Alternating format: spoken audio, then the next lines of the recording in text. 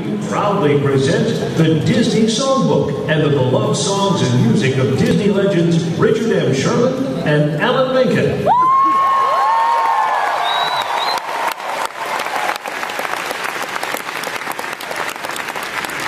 Please welcome your host for this evening, noted Disney historian and popular Disney event personality, Tim O'Day.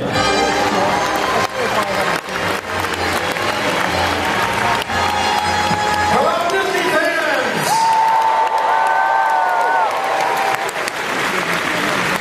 Thank you for that very warm applause. Thank goodness my ping polycat still works.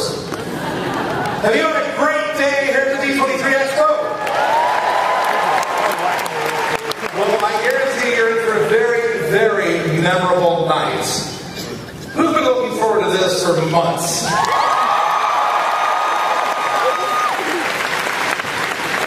Imagine, think about this. It might sound cliche to say, but these two gentlemen, they have written the soundtrack of our lives, whether you're 7 or 70. And it's truly amazing that they're sharing the stage for the first time. So, are you ready? Ladies and gentlemen, please welcome Disney legends Richard Sherman and Alan Menken.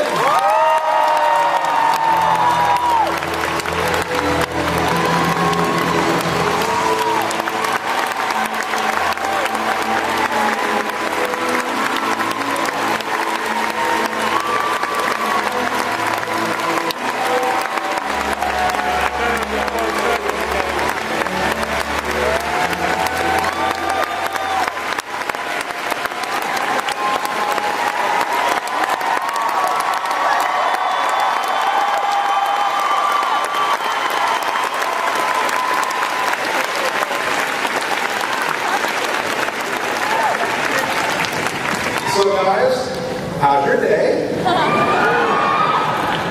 Alright, so I'm standing over here and I'm thinking to myself, we have a little bit of a problem. There are 2 of you and 1 of these. So, what are we going to do? Play four-handed? How about age? Age before beauty. You got it. At the beach. Kid, ladies and gentlemen, Alan Menken.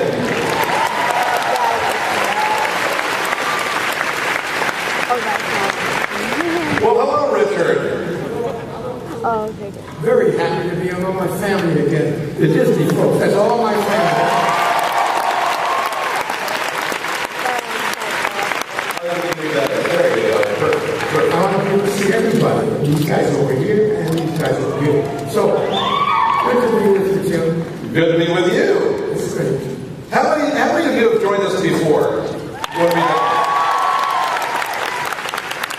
Well, we're going to throw a few new wrinkles into this, but you know, we were talking backstage. Let's start with, you referred to her as your good luck charm. My lucky star. There was a lovely young lady. She was 15 years old. She stepped up to a microphone and she sang a little rocker back in 1958, long before many of you were born. And it was Annette Funicello. She had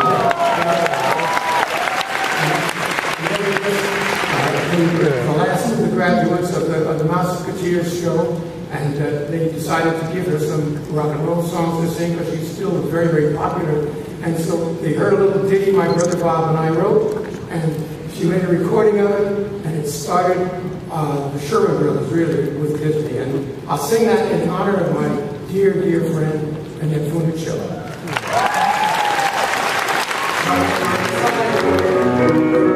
Writing on the wall, everybody knows I love fall,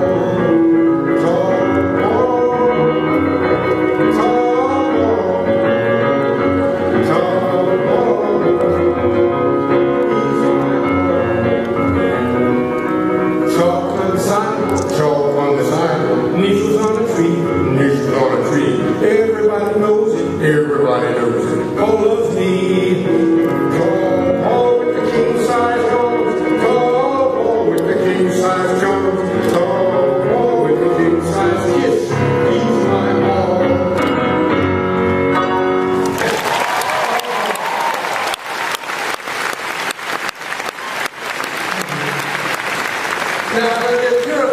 certain age, like, you had a crush on Annette, and I love those old Annette Funicello record albums that had themes, and they had the novelty songs on them, like, what was it, Pineapple Princess. Pineapple Princess. Oh, yes, Pineapple Princess was from an album which we worked on called Hawaiiannette, one word, clever stuff. And actually what we did was we wrote several songs and then we took some standards and made an album package. And it was a big, big seller. And I'll give you a little bit of Hawaiiannette. What was it? Pineapple Princess, that's it. I saw a boy on Oahu Island, floating down the bay on a crocodile. He waved at me and he swam ashore, and I knew he'd be mine forevermore. Pineapple Princess, he calls me Pineapple Princess all day as he plays ukulele on the hill of the bay. Pineapple Princess, I love you, you're the sweetest girl I've seen. Someday you're gonna marry and you'll be my pineapple queen.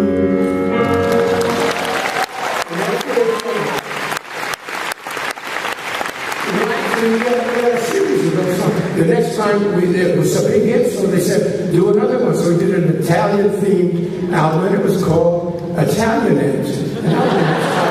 And then we did a third one about dance music. We did Dance-annette. And one day Annette said to us, what are you going to do next? Bass-annette? And kiss, what was it? A kitchenette. She was out of the house one day, kitchen, but we didn't do any more of those. That was enough of them. When you got the kitchenette, you have to end it. Yeah, you're over. Peanut butter. So let's talk about another little teenage idol that you worked with. Her name was Haley Mills. Oh, Haley Mills. An incredible actress. And the trouble with that was we'd written some songs for a film called The Parent Trap. You might know.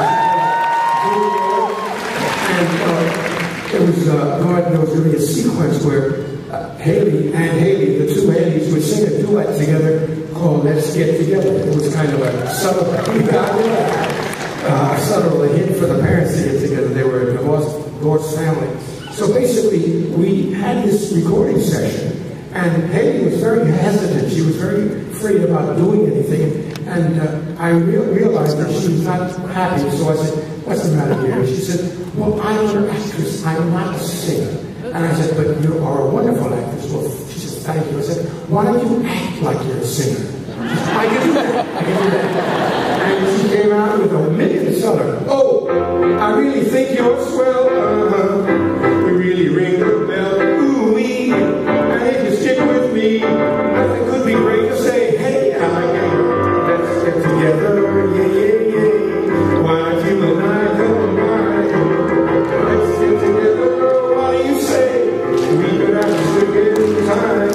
We'll be your crazy. Why don't we make a scene? Let's get together. Yeah, yeah, yeah.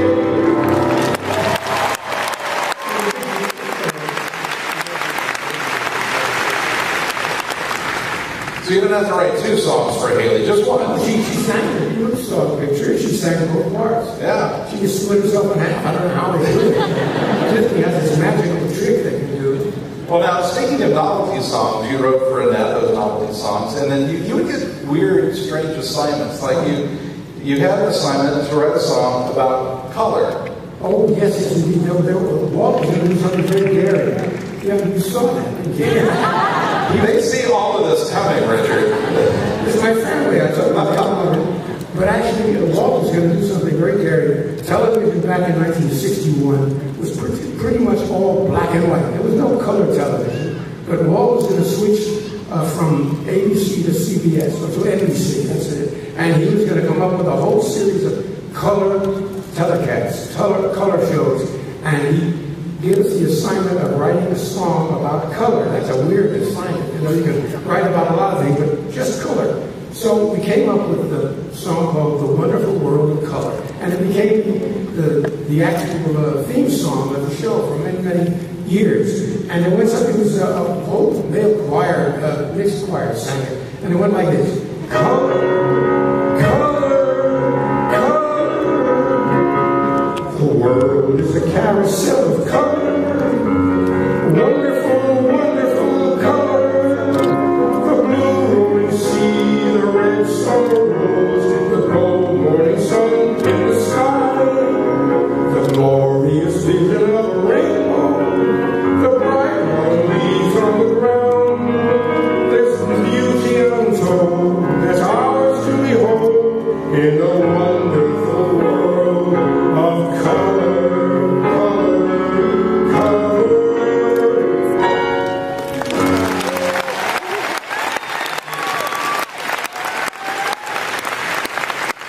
Now, does that song bring back memories of Sunday nights at 7 o'clock? Now, did you have, this is a dumb question, but I'm going to ask it anyway. Back in, what was that, 61, something like that? Could you imagine that almost 50 years later, it would be the theme song of a spectacular show at Disneyland? Who would have thunk it? It's amazing. No, I feel very thrilled about so many things that we've done at Disney. They became timeless because the Disney magic is on them. And like many times, people write songs for projects, shows, movies, and they're forgotten. They're used once and never again. But with Disney, it stays. It keeps going back and back and back. And that's one of the big blessings of writing for Disney. It really is.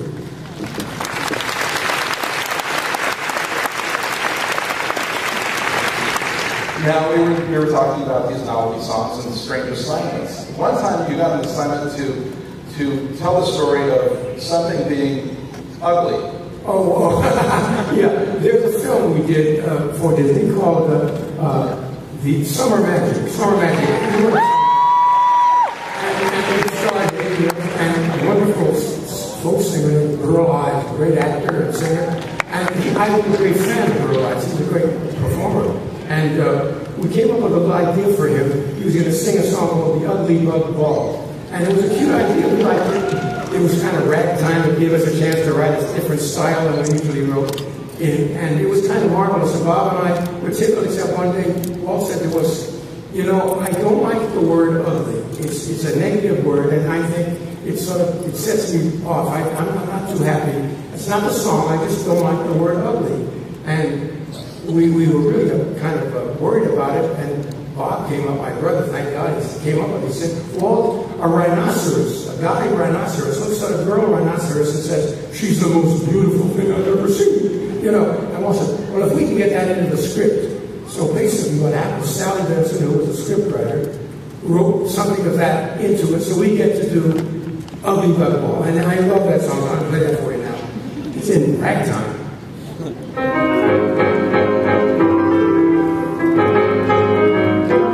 Once alone, the caterpillar sat and cried to a sympathetic beetle by his side. I've got nobody to hug. I'm such an ugly bug. Then a spider and a dragonfly replied, if you're serious and want to win a prize, come along with us to the glorious annual Ugly Bug Ball. Come on, let's crawl to the Ugly Bug Ball.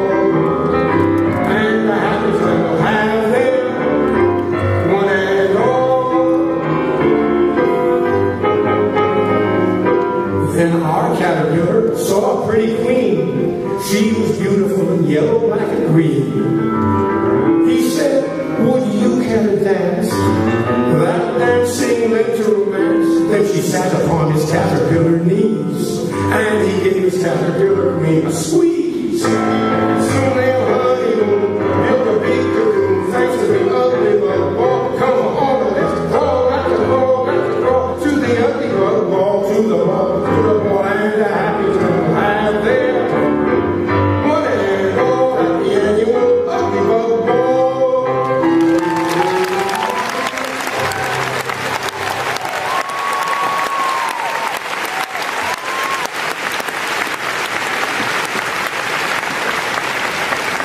Now, there's a special little bear that Walter Great. Oh, yes, you have a great affection for. I love this little guy. Actually, we were given a wonderful assignment. An English author by the name of A.A. Milne. I've written some incredible, delightful stories with wonderful characters, all about the stuffed teddy bear and his friends. And he wrote this for his little boy, Christopher Robin. And we had the great honor of being asked to write the music for that original Winnie the Pooh series. And so I'll play the title song, which I just love.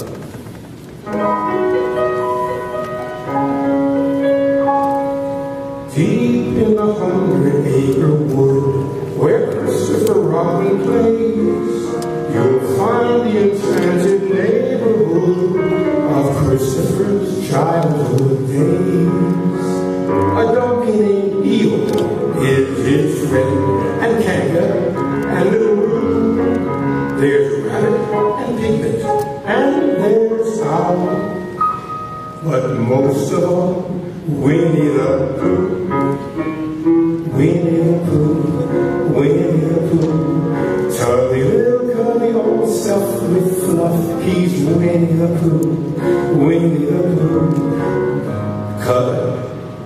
Willie. Thank you, Willie.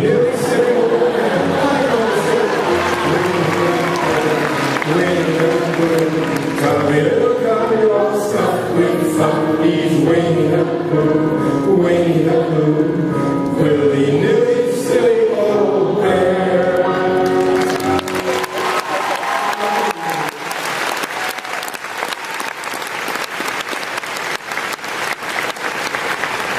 Did you catch everybody singing, not only singing along, but as you were doing, Winnie the Yes, we're going back. I think it was sacred because I blacked out on that line. Willie nilly silly old bear. That's a clever line. I thought genius that came up with that. Lane Wild, I did that time. I didn't write that one. I wrote the other one. I wrote Tubby Little Cubby all stuff. And he wrote Willie nilly silly old bear. We all split the copyrights in on that one. Oh, the secret is out. The secret's out. We always did collaborate on words and music. Bob and I would sit there and tough it out together. And after all the blood was let, we'd have a song. So, one of my favorite segments, one of the Pooh featurettes, is when Pooh does his stoutness exercises. Oh, stoutness exercise, right? Well, actually, you know, he exercises for different reasons than you or I. We want to lose a few pounds, tone up the muscles. Not Pooh. He has his own reasons. Up, down, up, down, up, down, up. When I up, down, and touch the ground, it puts me in the mood.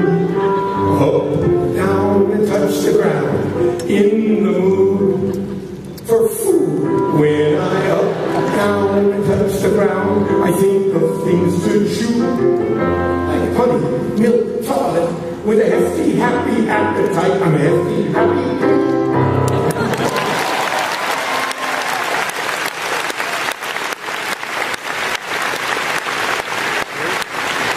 Now, this next character we want to talk about, you have been described as being just like this character. Me? Yes, you. A stuffed tiger? Hi. Everybody knows that a stuffed tiger isn't a tiger. Oh, what is it? What is he?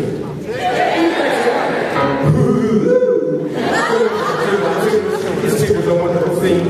Their tops are made out of rubber. Their bottoms are made out of string. But the most wonderful thing about tigers is I'm the only one. Tigers are wonderful fellas. Tigers are awfully sweet. Everyone is jealous. And that's why I repeat and repeat the wonderful thing about tigers. Tigers are marvelous chaps. They're not the villain of the figures. They love to leap in your lap. They're bumpy, jumpy, humpy, humpy, fun, fun, fun, fun, fun. But the most wonderful thing about tigers is I'm the only one. Oh, the only one.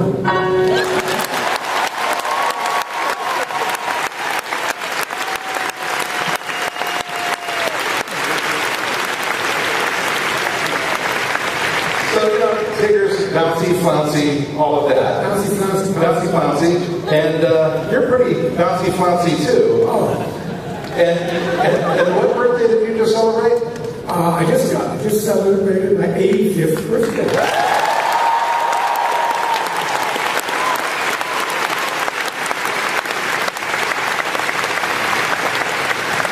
You're doing great. Now, there was another film that you did that I know is one of your personal favorites, and that would be the Jungle Book. Oh, I love it. And recently that film has been turned into a stage show, a highly acclaimed stage show. Oh, no, I'm very excited. Yeah, tell us a little bit about that. Well, actually, Jungle Book was a great assignment because, see, Rudyard Kipling, the great English author, had written a marvelous book called Jungle Book, and it was a very serious, dark story. It had a lot of mysterious things in it and grisly things that took place in the jungle. And Walt fell in love with the storyline, but he didn't like the tone, the attitude of it. And originally there was a series of entire screenplay created for it, and Walt rejected it out of hand. He didn't like it, but he wanted to do the story. So he asked several of us to come into his office one morning, and I remember there were story men there, there were directors and background people and all, and then Bob and I were the songwriters on the staff, so we were there, of course. And he said, how many of you fellows have read Rudyard Kipling's Jungle Book? And not a hand was raised. It was like being in school and you didn't do the assignment, you know, you couldn't raise your hand. And he said, great, I'm glad you didn't do that because I don't want you to read that book. I want to tell you the story. And he did. The greatest storyteller of the last century by far was Walt Disney himself. He told us what he was. And he told us that morning how he wanted to see Jungle Book. And he became the different characters. He became Baloo the bear. He became the king of the apes. And he became all these wonderful characters. And all of a sudden, we were nuts about this story. We had to tell it right. And so, one of the assignments, he said, take the scariest, grimmest story and have fun with it.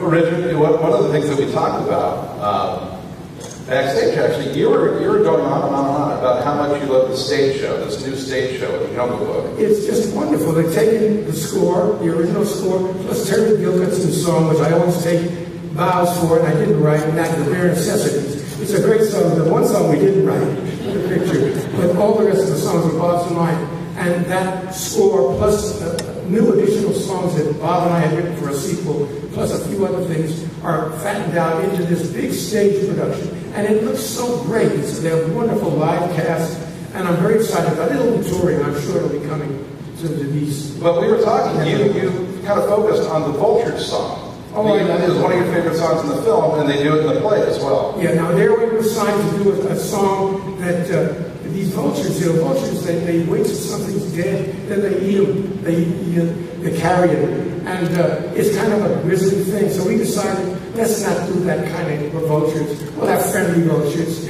We'll have vultures that want to be nice. And there's a little entendre in it. We did it as a barbershop quartet. So you've got to imagine a barbershop quartet with slightly Liverpudlian accents singing this thing. When you're alone, who comes around to pluck you up when you are down? And when you're outside looking in, who's there to open the door? That's what friends are for, and who's always here to extend a friendly claw. That's what friends are for, and when we're lost in dire need, who's at your side? At lightning speed, we're friends with every creature coming down the pipe. In fact, we've never met an animal we didn't like. Didn't like, you got it. So you can see we're friends in need, and friends in need are friends indeed. We'll keep you safe in the jungle forevermore. That's what friends are for.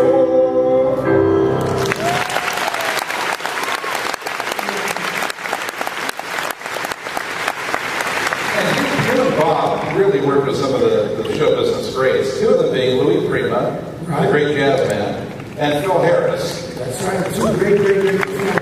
Now, tell us about the recording session for the terrific song, I Want to Be Like You. How'd that go? Well, that was a wonderful thing. Actually, Bob and I had written this song, The King of the Apes. We got the idea for him to be the king of the swingers, because we were discussing, what does that ape really do? Well, he grunts, he goes, like that a lot. And he also swings in a tree. And I remember sitting there, we were talking about what are we going to write for this guy. And as soon as the word swings in the tree came out, he said, he's the king of the swingers, not just the king of the apes, king of the swingers, and his marauding monkey friends, they're his band. So we really got the thing of them. We cast it with Louis Prima and Sam Butera and the Witnesses, this great group of jazz men, and they were marvelous. And then Phil Harris played Baloo, and so we said we'll have a sequence where Baloo and the King of the Apes sing together. And we never could get the two of them together. So that's the story moment. So actually what happened was we recorded just Louis Prima and Sam Butera filled in one place where they're doing the scat singing. That's the double talk sound words. And Scooby-Doo, that kind of thing. And we just did the aping of it, and then that was just Scooby-Doo, Scooby-Doo. And Phil Harris, about 4 months later, when he finally got into the studio, was listening to this, I can't sing there, that's not my kind of word, I can't do that. Willie Reitman, our director, came out and said, Phil, look, do what you want to do, but just answer, said, oh, I'll do that. And it became the most hilarious thing you've ever heard. So they're having a conversation in double talk. And I can't do all of that, but I'll give you an idea of what the song sounds like. Now I'm the king of the swingers over the jungle of the ID. I reached the top and had to stop, and that's what's bothering me. Now I want to be a man cub and stroll right into town and be just like the other men. I'm tired of monkeying around and say, ooh, I want to be like you. I want to walk like you, talk like you too. You'll see it's true, and it's like me. Then learn to be you. Will be your set twins. No one will know where man is and orangutan begins. And when I eat bananas, I won't be them with my feet, cause I'll become a man cub and get some of their key. Say, ooh, I wanna be like you. I wanna walk like you and talk like you too. You see it's true, and ain't like me, shoo-doo-doo, and learn to be human too. One more time, and learn to be human too. I want to be like you.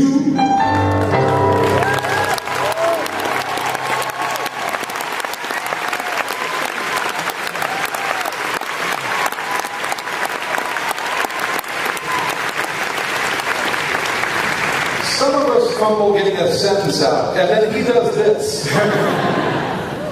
Another great that you worked with was the great French song stylist Maurice Chevalier. Oh, yeah. And the Aristocats, on the Aristocats. Right, actually, wonderful. Maurice Chevalier was the #1 French performer in the world. He was world famous. And I go into the history with that. My father was a songwriter, and he wrote big hits for Maurice Chevalier back in the 30s. He had a big hit called Living in the Sunlight, Loving in the Moonlight. That was my daddy's song.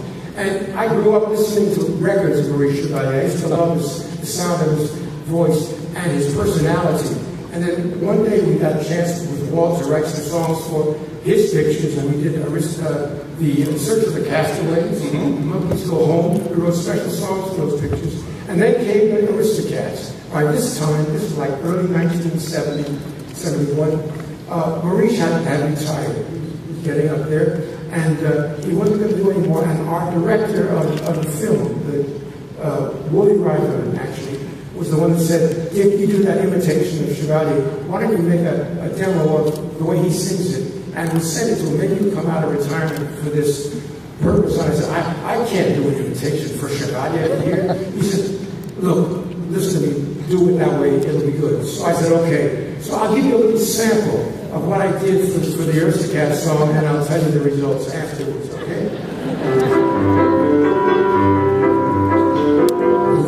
It's a dress, it's the finest in Paris. It's for this, the finest pedigree. To it, to the others, to the hats, naturally, the Aristocats. That's all I'm going to do for you.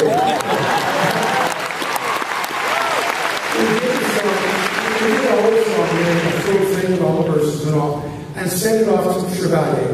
Sure enough, he came out of retirement and he sang the main title and the end title of the song in English and French. He was wonderful. My wife and I happened to be in Paris about 3.5, 4 months after he recorded the song. And we were just coming out of a hotel, and there he was, Maurice and some people. And I said, Maurice, Richard Sherman, remember? Oh, yes, I remember, of course. I said, well, my brother Bob and I are so thrilled that you did this recording, and it sounds so great and everything. Everybody in the studio was excited about it. And he said, well, thank you. He says, I love Walt Disney, and I did these for Walt Disney, and it's a very nice song. I said, well, thank you so much. And he said, I said, but there's one thing that bothers me. I did this terrible, thick, phony French accent on the album, on the record, and I apologize for that. He looked me right in the eyes and said, accent? I heard no accent.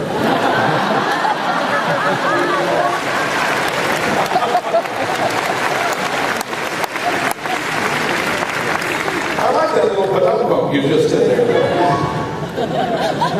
Well, now, how many of you grew up on the film Bedknobs and Broomsticks?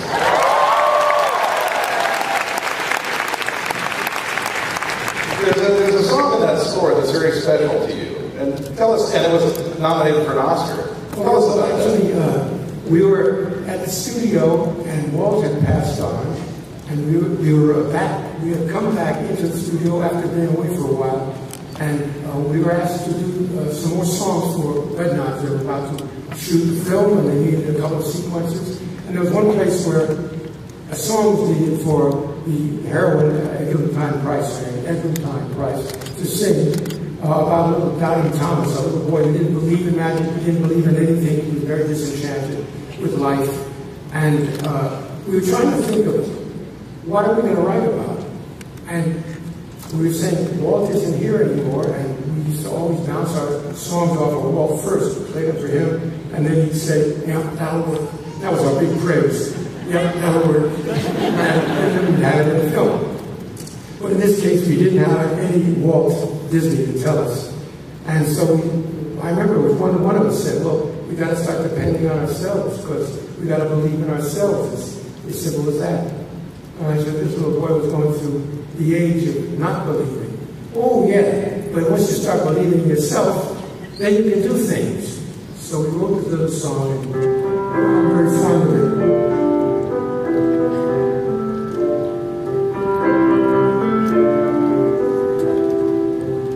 When you rush around in hopeless circles, searching everywhere for something true, you're at the age of not believing, and all the make-believe is through.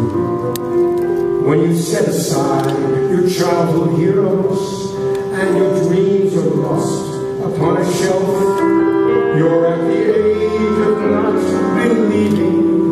And worst of all, you doubt yourself.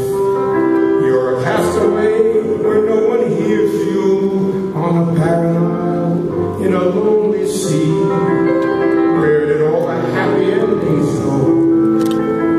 Where can all the good times be? You must face the age of not believing, doubting everything you ever knew, until at last you start believing there's something wonderful, truly wonderful in you.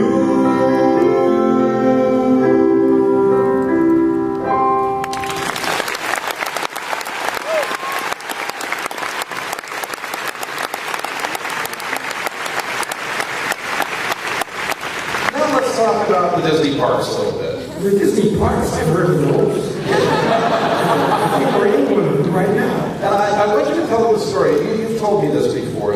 There was a night that you and Elizabeth, your wife Elizabeth, happened to be at Disneyland. Tell us that story. It's a very touching story. Bob and I have been on the staff for about 3 years, and we had a pass. We could get into Disneyland anytime we wanted. And our wife Elizabeth and I were at the park one night, very late, and we had this most wonderful day. We'd done all the rides, and it was just great. And at the end of the day, we just lingered on Main Street just before going out the old exit when we used to go out and park lot was back there. And we saw some singular figure, practically empty park, and one figure was walking down the road, looking into the windows of the stores. And I said, well, that's Walt. I mean, let's tell him how much fun we had tonight. So we waited for him to come, and he said, oh, Dick, and we were talking for a minute, and I said, well, we just want you to know we had the most wonderful day today. It was just incredible. And at the end, when Tinkerbell was flying across the sky, and the music was playing, and the skyrockets were going on, I just started to cry like a lady, just happy tears, but they were just coming out of my eyes. And he said, you know, I do it every time. And this girl comes up, and he said, right there when you go home, even at the top of the fire station there. And I dearly remember that, because he just loved the park. He loved the things in it. He loved what it symbolized. He loved what it meant, you know. There are happy endings. There's a good world out there. Nice, positive things. He was a very positive man.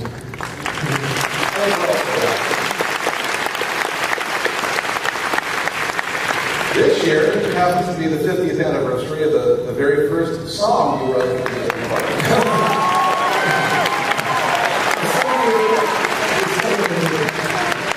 Walt had a hobby. We thought it was a hobby. He had a thing he was very proud of, and he used to bring VIPs down to one of the sound stages. And in the corner of this sound stage was like a jungle room. And they would come in and they would see this thing that was going on. It was called audio animatronics. You know about them now, but not 50 years ago. And people would see orchids singing and birds, you know, standing on perches singing, and tiki torches going, and all of a sudden they were waiting, and they would see this show that they were creating for the Enchanted Tiki Room, and they would say, it's great, well, what the heck is it? You know, that's what I would say.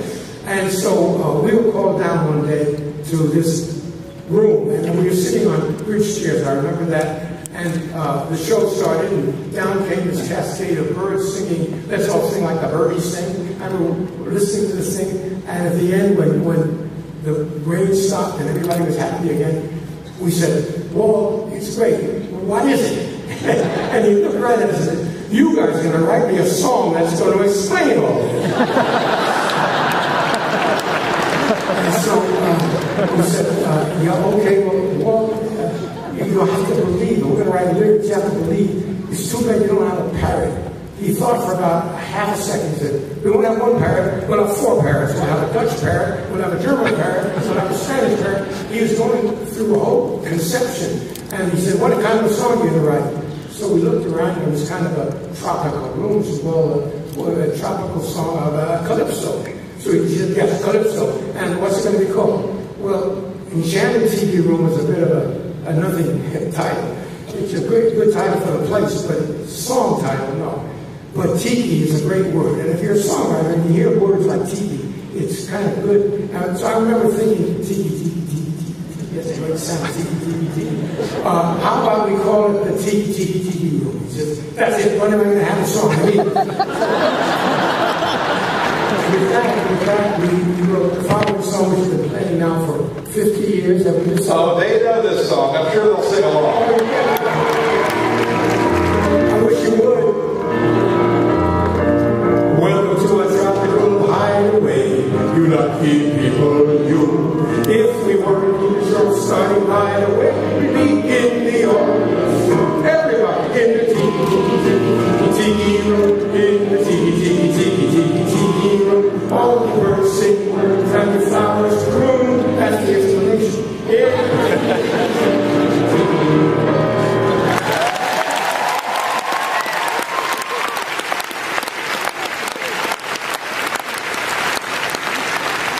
Now, this next song you did many years later, but you always refer to it as the Song of the Imagineers, and it's from an attraction called Journey into Imagination.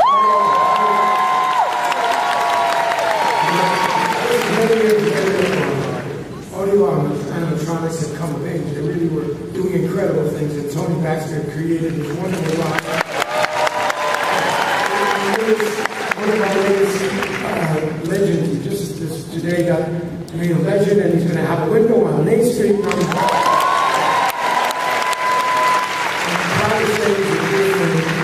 And anyhow, he was creating this journey into imagination. And he had a fellow called the Dream Finder and a little friend of his called Figment. Now, Figment is a figment of imagination.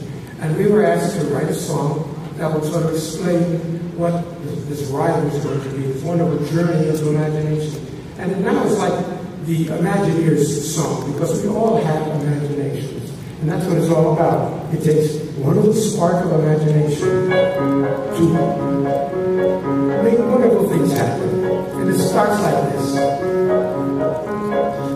One little spark of inspiration is at the heart of all creation, right at the start of everything that's new. One little spark lights up for you. Imagination,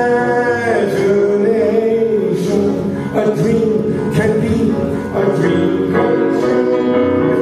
Let's start from me and you.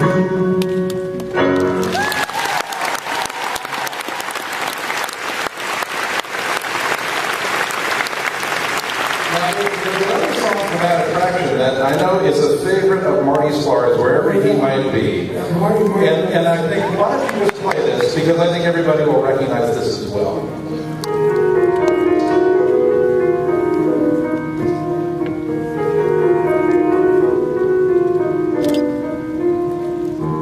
Just an ordinary day, all at once you're on your way to a place that cannot be. No one knows what turns the key. Eyes, whirling images arise. For a moment they are clear, in a flash they disappear. Magic journeys, mystic flights, on the wings of unexpected sounds and sights. Magic journeys, are they real? What we think or sense or feel, neither dreaming nor pretending, no beginning and no end.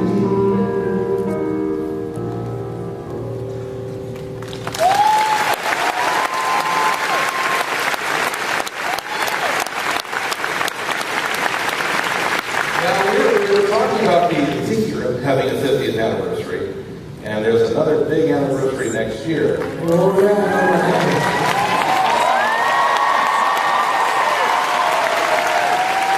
How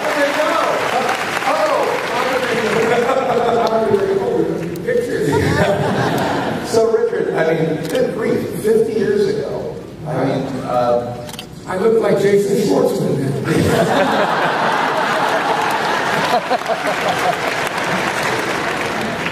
Well, now let's talk about that. Now you have an involvement in saving Mr. Banks. Oh yes, very exciting movie. And it must have been an odd experience to see your life being portrayed up on the screen by Jason Schwartzman, who plays Bob, I believe. No, Jason plays you, and BJ Novak plays Bob. How did that feel? Well, it was eerie. It was kind of marvelous too, because they're reenacting a very key moment in our lives when this rather difficult lady who created Mary Poppins, she was a brilliant writer, Miss Pamela Travers, came to the studio. And it's quite a tug of war between Walt Disney, who wanted to make the movie, and Mrs. Travers, who didn't want anybody touching her work. And it was something. Bob and I were caught in the middle of this thing, really. And Don DeGrady, the writer, the three of us had concocted a story, a way of telling her wonderful character, giving her character a purpose, because her stories never really explained anything. Just like Mary Poppins says, I never explained anything. And Mrs. Travers never explained why the stories were there. But we sort of pieced together 6 stories and made that into one story. And we had to use Mr. Banks as the foil to have the reason why Mary Poppins come. Mr. Banks was too busy at the bank. And I'm giving away too much of the story, but you'll see. Yeah. You'll see the movie. So one of the keynote songs for Mary Poppins is a song called A Spoonful of Sugar. Right. All right. And in the film, she sings it with a little bird, Right. and she sings it again with herself in the mirror. Right. And I think on this song, you might need a little help. So, ladies and gentlemen, please welcome Jason Schwartzman and BJ Novak.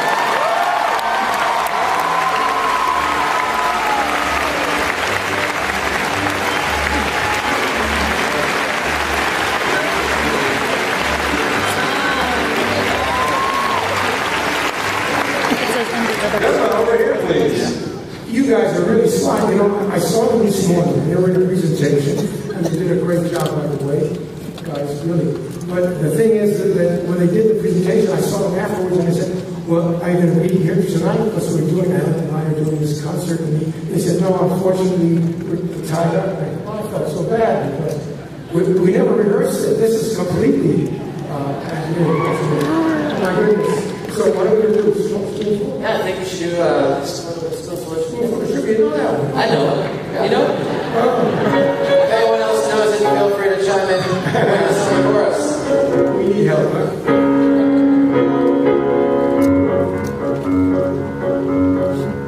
In every job that must be done, there is an element of fun. You find the fun and snap the jobs again.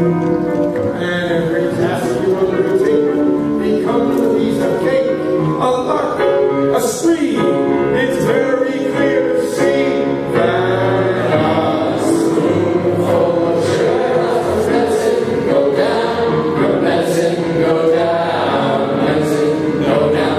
Just a spoonful of sugar helps the medicine go down in the most delightful way. I guess so much I want to do another verse, so you guys help me with it. And I love the accompaniment of the audience. That's great. Robin feathering his nest has very little time to rest while gathering his bits of twine and twig. Though quite intent in his pursuit, he has a merry tune to toot. He knows a song will move the job along. For a spoonful of sugar, the medicine go down, the medicine go down, medicine go down. Just a spoonful of sugar helps the medicine go down in the most delightful way.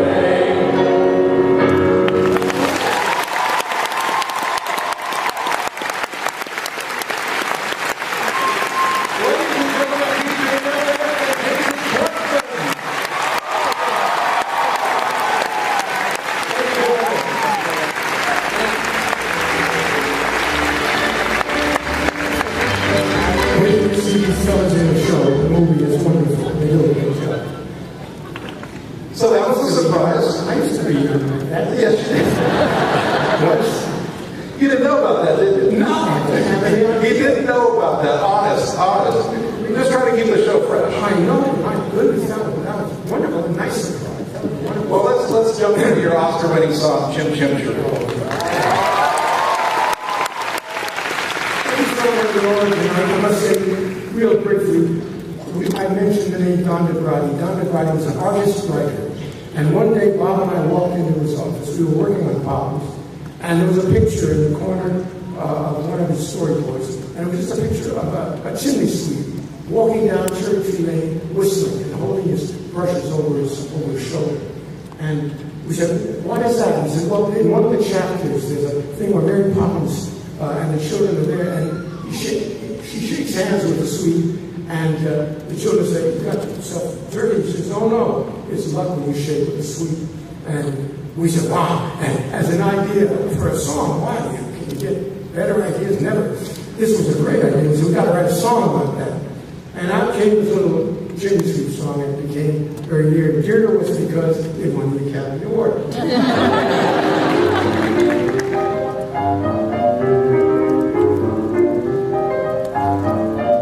Chim chimney, chim chimney, chim chim chiree.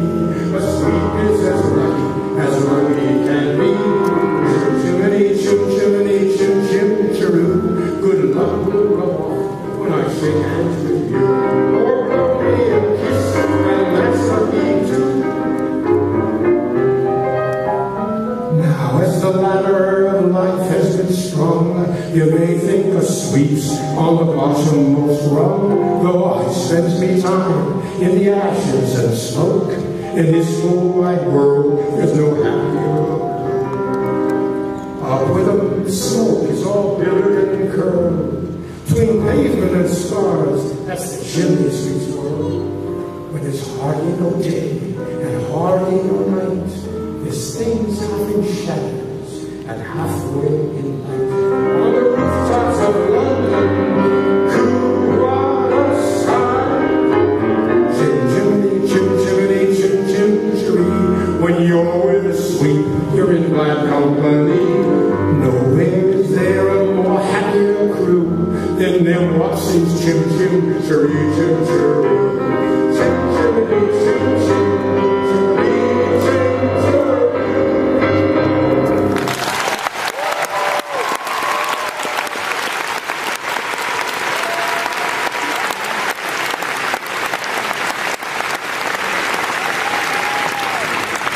Richard, now let's talk about a song that I know is very near and dear to you, Feed the Birds. Oh, Feed the Birds. There are many reasons why this is very near and dear to me, but I think the most important reason is because of the fact that it's no secret. I mean, we love Walt Disney very much, and we were very fond of him as a human being, aside from being a great boss. And when we first played our ideas for Mary Poppins for Walt Disney, we played this song among a couple of other things that we'd written that we thought would work nicely for the picture. And we did a lot of talking that day. I remember at the end of this meeting, a long meeting, he said, play me that Bird Lady song again. So I played it again. And he said, that's the key to the whole story, isn't it? He said, that's right, Walt, that's it. And that's the day he put us under contract. So that was the day that he put us under contract to him. And 10 greatest years of my life working for Walt Disney. Of course, we've been connected ever since. But this is his song. And I used to go to his office every once in a while. Bob and I on a Friday would get a call. We come down there and we talk about what we were working on, of course. He knew what we were working on, but he still talked to us about it. And then he'd look out the north window and he'd say, of his office, and he'd say, play it. And I played it for him.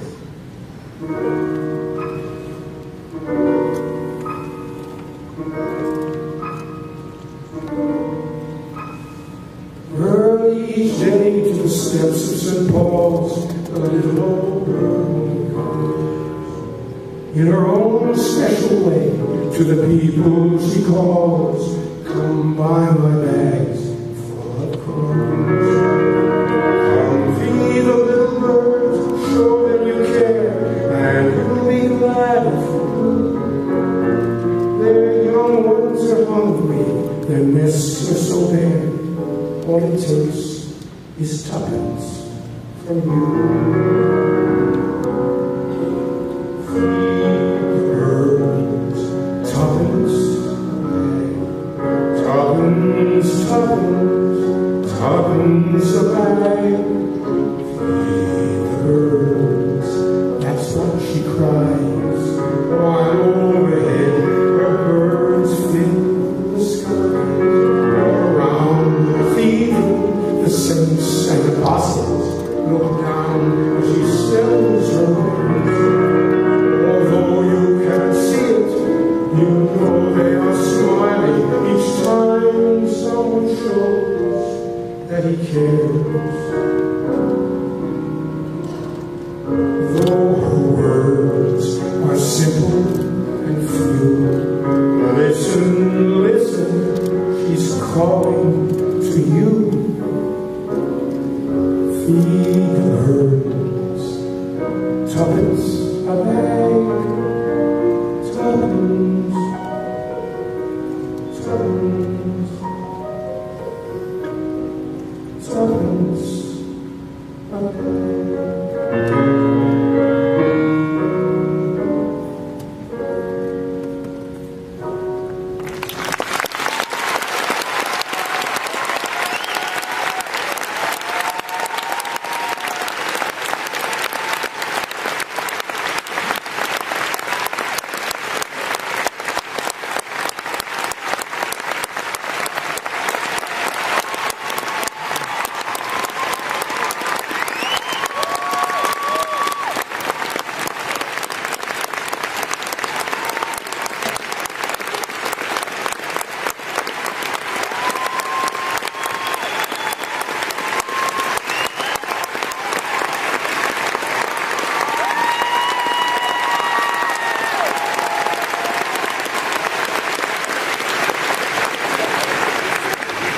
goodness.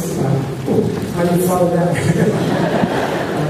Well, we could tell them what happened to us when we did that at Disneyland. Oh, let's tell them about that. Walt's 100th birthday, this is about 12 years ago. You had produced a show, and we had a lot of Imagineers came out and did speeches and talked about the projects and things that they created. In honor of Walt, we were dedicating the wonderful statue by Blaine Gibson of Walt and Mickey. Is that up there? It's coming up. Oh, it's a picture where it's a beautiful partner statue. And we were dedicating it, and I remember I was asked to do songs we had written for the park. Some of the songs we written for the park. So I played several things. And at one point, and there were 2,000 people in the street that day, in Main Street. And I was up on the rides there with a white piano. At one point, I turned around, and there was Walt and Mickey right behind me. I said, folks, this next song is not for you. It's really, I'm doing it for Walt. This was his song, and I used to like to play it for him.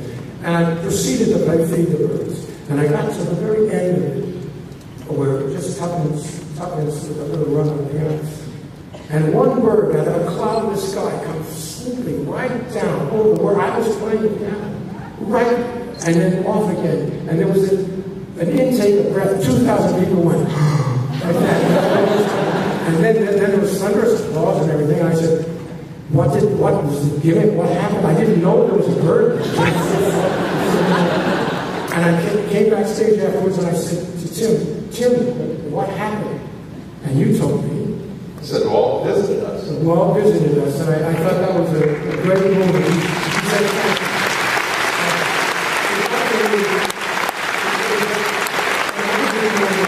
I didn't believe that happened until I saw the videotape. And there it was, one bird flew down out of the sky.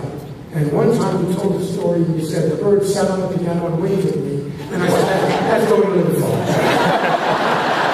But he did fly over, he really did. And I always feel Walt is with me, and he's with all of us, you know, that's good.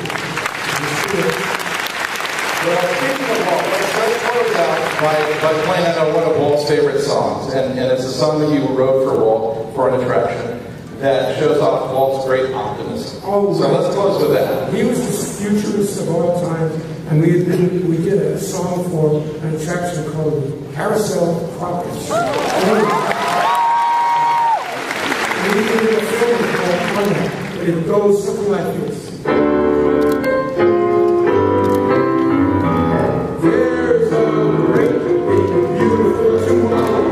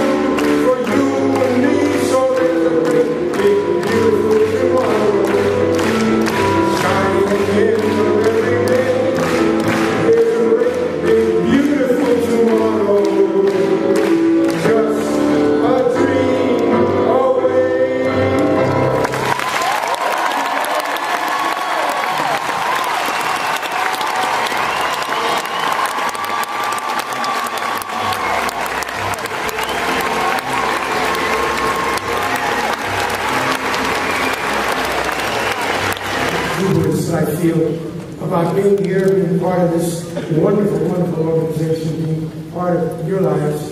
And my brother Bob and I both thank you from the bottom of our hearts. My brother's watching from upstairs, making sure I don't make it upstairs.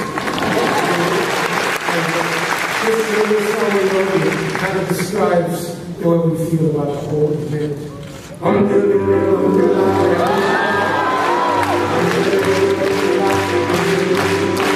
because I was afraid to see when I was just alone. Before I really know it, only I understand. But then I heard the word, say to me, you know, the beautiful way, the next is how it goes. Let's see how it goes. Even though the sound of it is something like it goes. Oh, something goes, super California. Let's see how it goes.